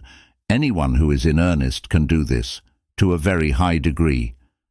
They are at great pains to get to the root of a problem and obtain all the available data possible. But, after that, it is their subconscious mind that does all the work, and which arrives at a decision. While it comes natural to a few to use their subconscious mind in the correct way, the majority of people find themselves unable to do so. Such, however, can acquire the art by training. First, it is necessary to learn thought control so as to be able to take up a problem or dismiss it entirely from the mind at will. When a problem is passed on to the subconscious to be worked out, the subject must be dismissed entirely from the conscious mind. The problem must not be worried over, nor the thoughts allowed to dwell upon it. It must be left entirely to the subconscious. Second, every possible detail and information connected with the problem must be grasped by the conscious mind, and the whole matter, pro and con, visualized before being passed to the subconscious. It will be seen then that thought control of a high order is necessary, also powers of attention and concentration. These can all be developed by anyone who is really in earnest. A good way of starting the use of the subconscious mind is to hold the problem in the mind just as one is going to sleep. There must not, upon any account, be any attempt made to solve the problem or to worry over it. Instead, the main facts of the case, on both sides, must be marshalled, and the case presented to the subconscious mind in much the same way as you would place it before your lawyer. Having done this, dismiss the whole matter to your subconscious mind, and in most cases, you will find in the morning that a solution has been arrived at without any effort or fatigue on your part. This, of course, is only one of the many ways in which the subconscious mind can, and does, serve its master, or the one who should be master. This great invisible force of nature is forever working. Whatever ideal is held in the mind becomes woven into the life through the tireless working of the subconscious mind. Only set your attention upon high and lofty achievement, and you will focus all the invisible inward forces of nature upon its accomplishment. In course of time, you will reap as you sow. If you will direct your attention into the right channel, backing it up with energetic, conscious action, your subconscious will help you day and night, thus making success and achievement possible. The use of the spiritual or superconscious mind. We have already seen that the subconscious mind, wonderful though it be, is instinctive merely, lacking inspiration and what we call originality. All inspiration comes from the universal mind via the superconscious. All poets and inspired writers get their inspiration in this way. This higher mind is not recognized by psychologists, but it has long been known to searchers for spiritual truth. What we get from the subconscious is the outcome of facts and knowledge supplied to it. What we get from the superconscious is direct inspiration from higher planes. This higher mind might also be called the mind of illumination, for those who can enter into it become illumined, being able to know the truth and to see things as they really are, and not as they falsely appear to the senses. This limited consciousness in which we live is bounded by our five senses. The universe that we see around us is partly real and partly an illusion. The real universe is spiritual and infinite. What we sense is a limited, partial conception of a fragment of it. Our limited, finite conception of the universe is entirely misleading and erroneous, and so long as we rely on sense evidence and the human mind, we remain in darkness and uncertainty. When, however, we can rise into the superconscious realm, our consciousness expands, transcending the senses and the limitations of the physical plane. The spiritual mind is, of course, only accessible to those who are more delicately attuned to its finer vibrations. The spiritual mind is, of course, only accessible to those who are more delicately attuned to its finer vibrations. Nothing that is worth having can be had without effort, and it is only after much self-discipline that it becomes possible for the student to raise his consciousness to this higher realm and understand life from the standpoint of the universal mind. There is nothing either mystical or psychical about the use of this higher mind. One who makes use of it becomes spiritually minded, that is all. He does not go into trances, nor need he become clairvoyant. He simply remains a sane, normal individual, with this difference only: he makes use of more of his mind than does the ordinary individual. One who is able to use this higher mind develops that which has been termed the divine quality of originality. If ever a person is to rise above the dead level of mediocrity, It must be through direct inspiration from higher planes, through his superconscious mind. If ever a person is to bring forth a new idea which shall enrich humanity and add to the common good, it must come through the higher mind. One who is properly attuned becomes, through the superconscious mind, a recipient of knowledge that is above human and wisdom that is divine. He knows by direct knowing. He becomes wise through an influx of divine wisdom. He is able to distinguish between the real and the sham, between the gold and the dross. He is also able to see and recognize the right path in life, a thing utterly impossible to the mind of the senses, and to tread it, thus being led into the only true success and real good of which his life is capable. Let it be said here that all wisdom must come from within. While books and the written word may be helpful, it is the spirit within the reader that illumines the word and makes it real and true to the seeker after wisdom. One who realizes that he is illumined within by the divine spirit, and that this alone can bring him into real knowledge, is well advanced on the path that leads to realization. The wisdom of the human mind always leads to disappointment. It is based on the evidence of the senses, which is erroneous, therefore its findings must always be lacking in real wisdom. One who relies upon the inspiration of divine wisdom has often to decide to take a course of action which, apparently, is opposed to his best interests. Yet, if he follows the inward wisdom, he finds that he is always guided aright, and later has cause to be devoutly thankful that he followed the gleam. Character building and the overcoming of habit. Character building is the greatest object in life. It has been said that character is the only thing we can take with us when we depart this life. This is perfectly true. Therefore, the object of all religion, not religiousness, mental training and development should be the building of character. A religion that does not build up character is worthless. We do not become perfect, of a strong and perfect character, either by believing in a creed or through dying, but by attainment. God helps those who help themselves, and those people who will not strive after better things cut themselves off from all the glorious and wonderful possibilities of attainment. Before, however, thinking about such lofty things as entering the path of attainment and becoming changed into and modeled after the divine image, the average person may wish to know how to overcome bad habits and weaknesses of character which are keeping him down in life, and possibly undermining his health. Most people are conscious of some wrong habits that ought to be overcome, and weaknesses of character which should be eradicated. Possibly they have fought against their habits or weaknesses for years, prayed until they are tired of praying, made innumerable attempts at turning over a new leaf, yet all in vain, for they are as firmly in the toils as ever.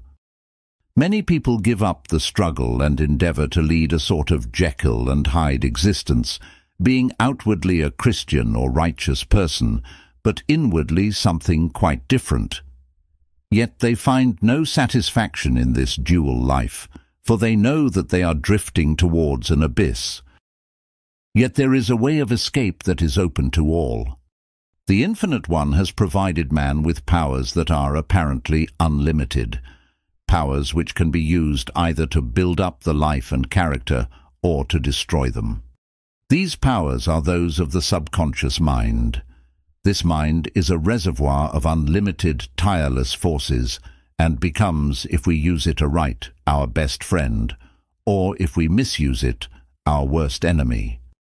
Every time a bad action is indulged in, wonderful changes take place in the nervous system, and energy becomes stored up in certain cells, so as to make it easier to do the wrong act on a future occasion. It is equally true that every time a good action is done, similar changes, but in a reverse direction, take place, that make the doing of the same action easier in the future. This explains the tremendous power of habit. Our body, brain, and nervous system become changed, either for the worse or the better, according to the type of action indulged in. We do not yet fully realize what a wonderful adventure life is. We are entrusted with tremendous powers, and by their use or misuse, we can either destroy ourselves or build up our character in every possible direction. What a responsibility, yet what a glorious opportunity. In order, however, to find a way of escape from evil habit and weaknesses of character, we must go deeper than actual deeds, for actions are effects of hidden causes. The cause of all action is thought. A thought, someone has said, is an action in the process of being born. It is true that we possess primitive desires and impulses, but these can be transmuted into noble actions and high achievement simply by directing the thoughts and attention to higher and better things. For instance, the powers of sex become transmuted into brain power if the thoughts and attention are completely transferred from sex to intellectual pursuits. If, however, the thoughts are allowed to dwell upon sex or passion, then the kingdom becomes divided against itself, and man begins to drift towards the abyss.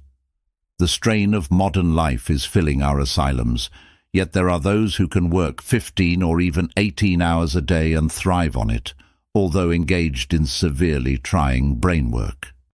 These have learnt to transmute their lower powers into higher. This is not done by means of esoteric or occult practices, but by obeying the divine injunction to set our affections on things above.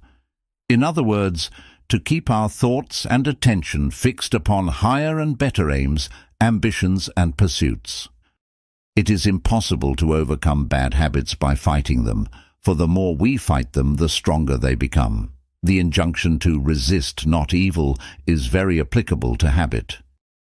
The way of escape is not by fighting evil or wrong habit, no matter what its character may be, but by concentrating upon building a good habit that shall cut the ground from under the feet of the bad one, or by turning the attention to higher and better things. Whatever we fix our attention upon, or whatever it is that we idealize, our subconscious mind endeavors to actualize and make real in our life. By fighting a habit, we direct subconscious attention to it, and this is fatal.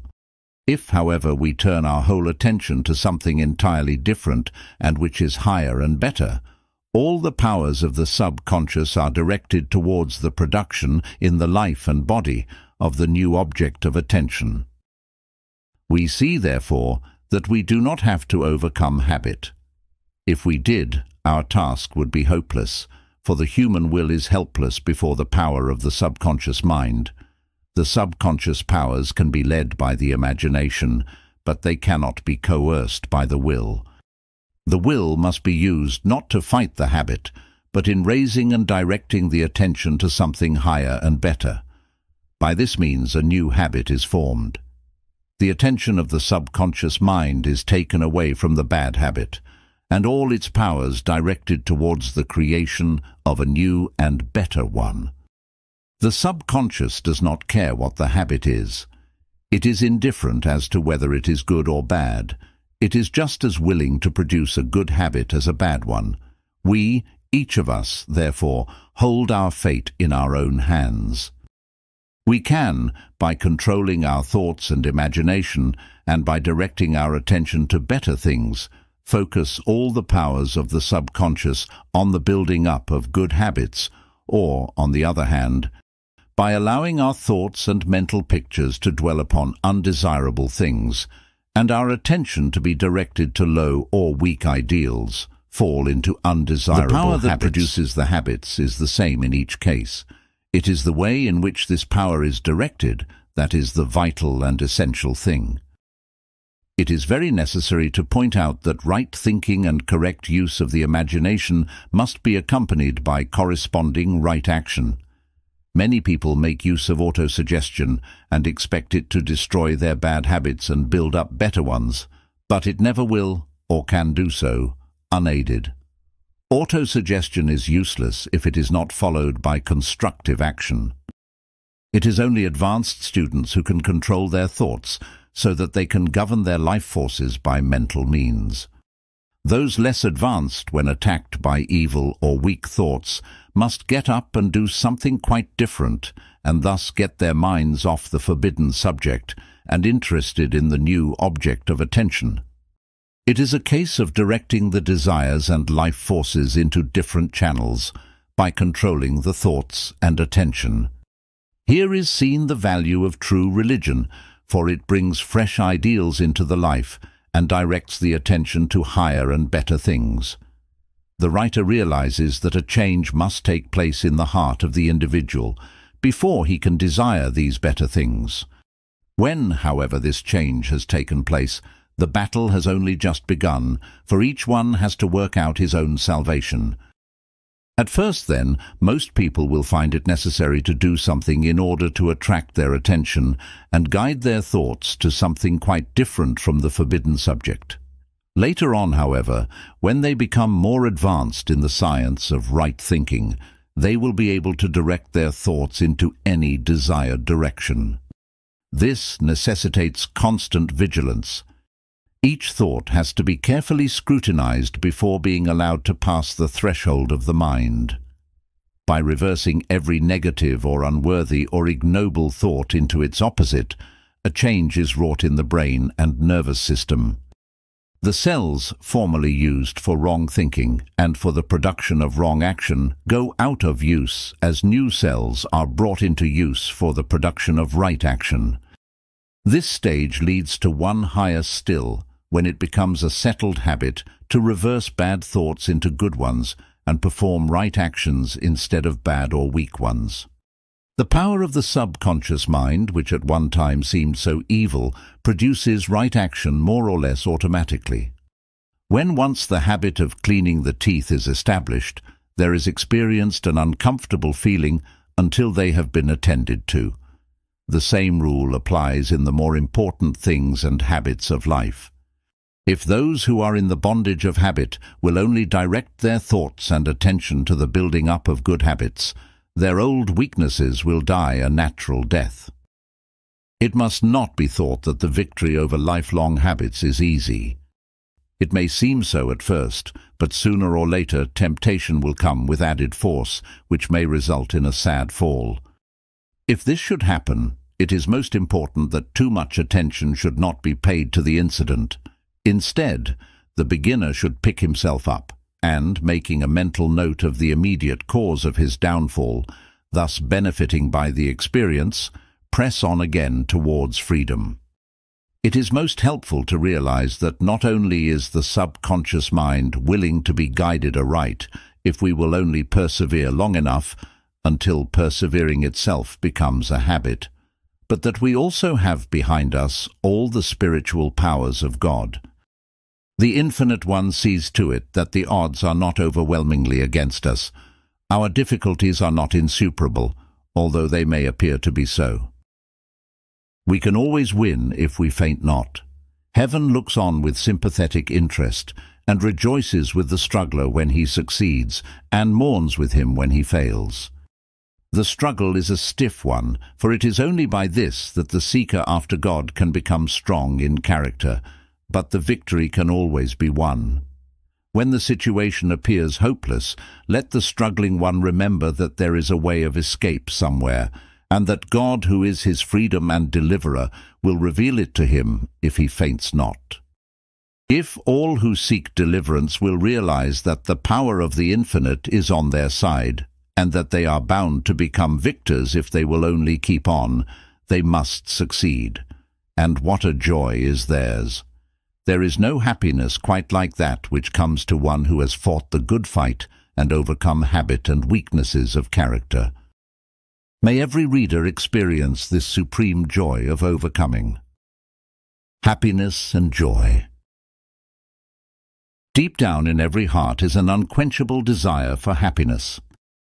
The advanced soul desires happiness just as much as the pleasure-seeking worldling. The difference between them is simply that the former, through knowledge and experience, does not search for happiness, knowing that it can never be found by direct seeking, but finds it through service and love to others and in victory over self.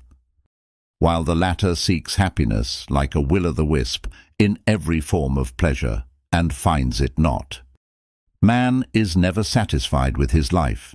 He is forever seeking something that is better.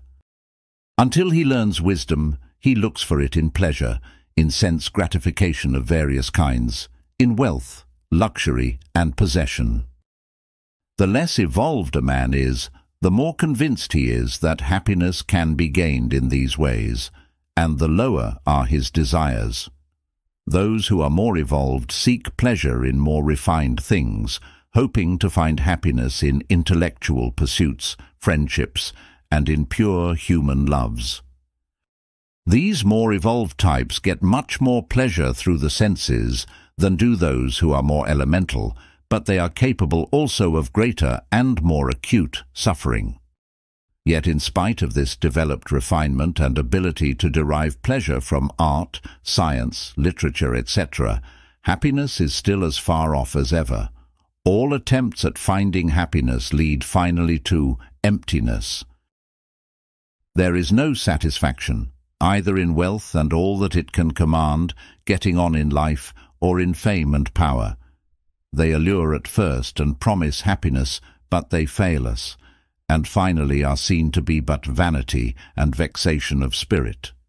This desire for happiness is good, for it leads us through innumerable experiences so that the soul can realize, by practical experience, the emptiness of all self-seeking, and thus learn wisdom.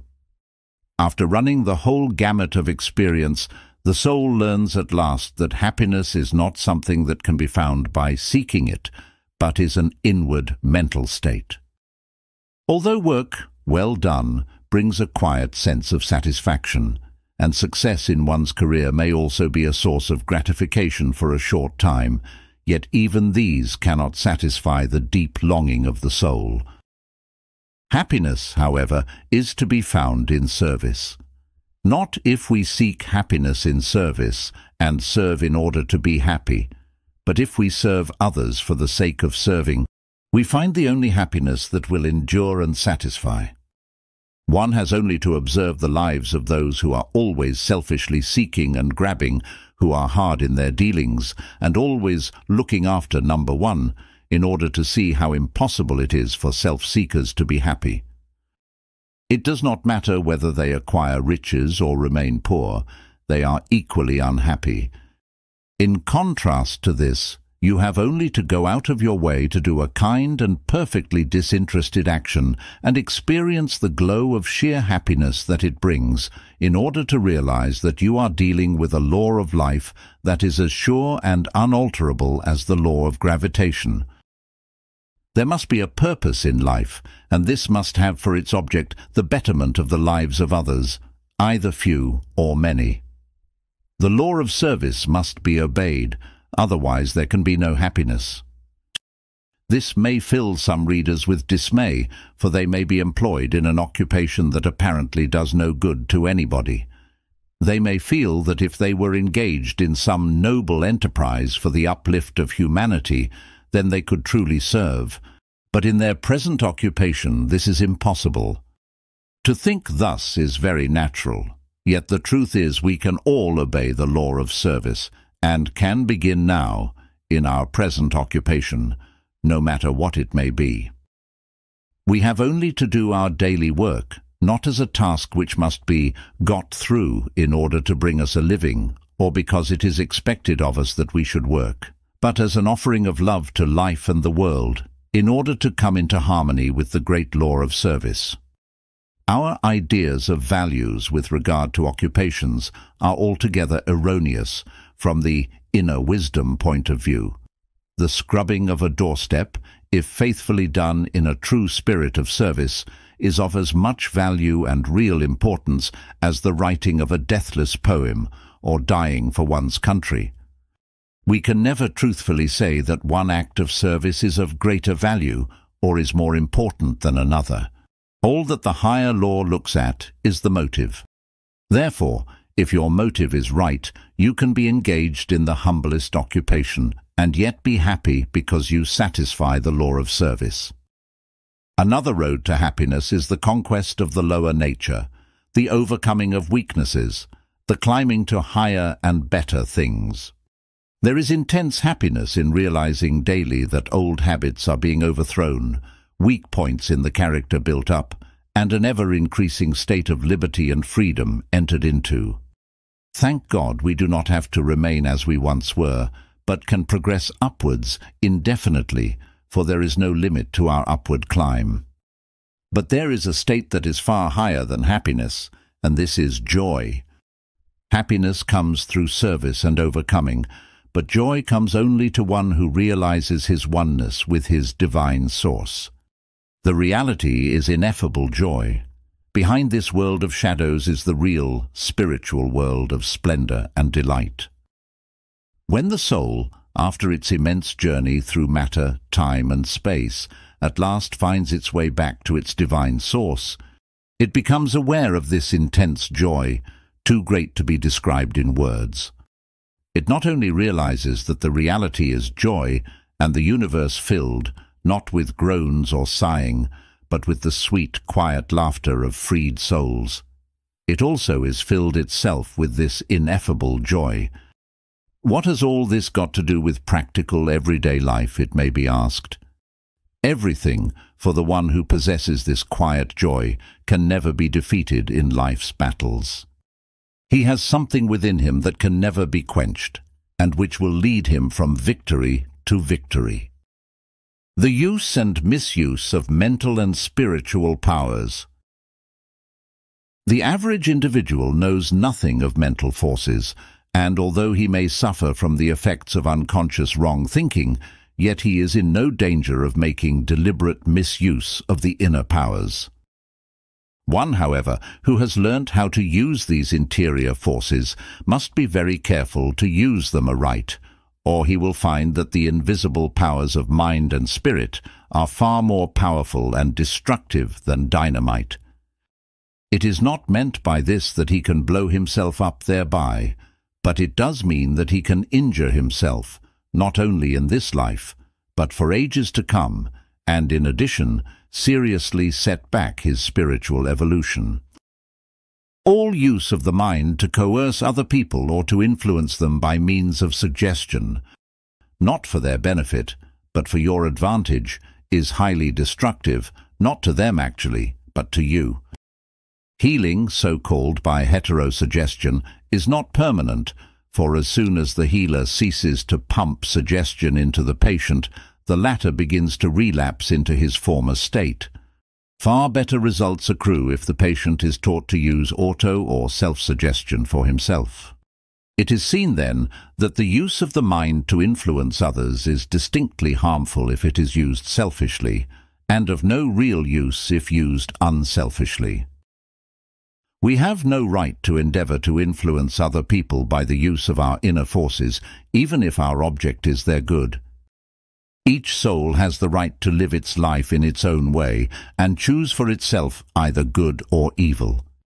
That is the object of life, so that each evolving soul should learn wisdom through the lessons learnt as a result of its own mistakes.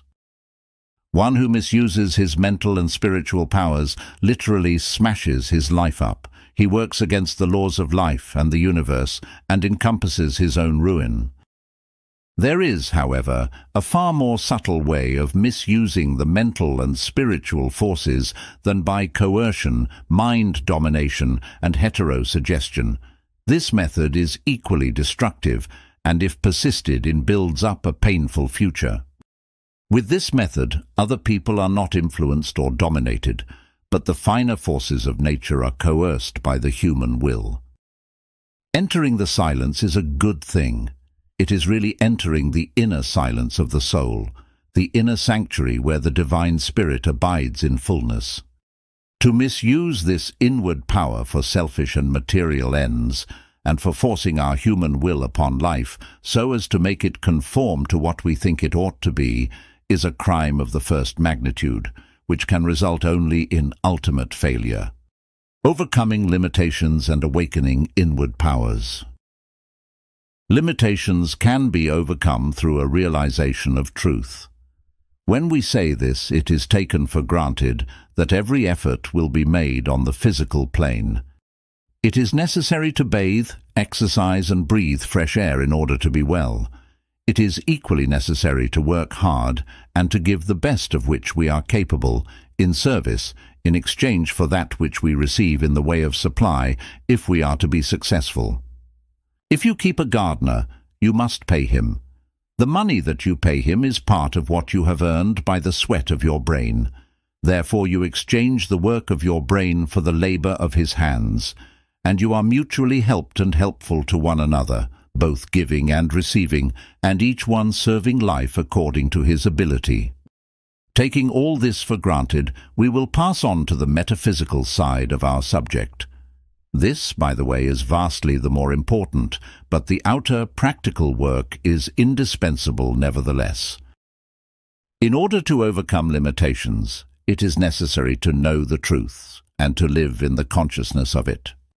For instance, if ill health is our limitation, then, in order to become free, it is necessary that we live in the consciousness of the wholeness of God and His divine idea.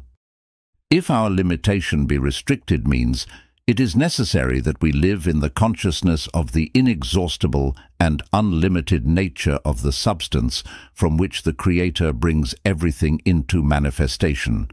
If our limitation is disharmony and unhappiness, then we must become attuned to the divine harmony in such a way and to such an extent as to cause it to be reflected into the outward life. No matter what our limitation may be, we can find liberation and deliverance by looking to our divine source, realizing that in the perfect reality all our wants are supplied, and then living in the consciousness of this truth. Ill health is, apart from physical causes, an outward sign of an inward warfare or disharmony, caused by wrong thoughts, emotions, beliefs and attitude of mind and soul towards life and God. First, the inward life has to be adjusted in such a way as to harmonize with the laws of our own being and the divine purpose of life. There must be an inward surrender to the love principle, after which the thoughts must be brought under control so that health-destroying emotions may no longer impair the health. Further, the whole consciousness must, as often as possible, be raised to a realization of the perfect wholeness which is the reality. If this course is persevered with, a consciousness of health and wholeness becomes a permanent mental state, with the result that health becomes manifested in the life. The outward life is always a reflection or external manifestation of what we are within, or our state of consciousness. Therefore, everything depends upon which kind of consciousness it is in which we live. Again, with regard to lack of means, this state also can be overcome spiritually only by living in a higher consciousness of abundance and sufficiency. This affects unconsciously every action in such a way as to bring about a better state of affairs. On the other hand, one who lives in a mental atmosphere of limitation and lack unconsciously directs all his actions towards the production in his life of penury and restricted means. The same rule applies no matter what the limitations of one's life may be. Freedom can be gained only by realizing the truth about life and being. When we realize the truth, live in the consciousness of it, and become obedient to the laws of life and being, the life becomes increasingly free.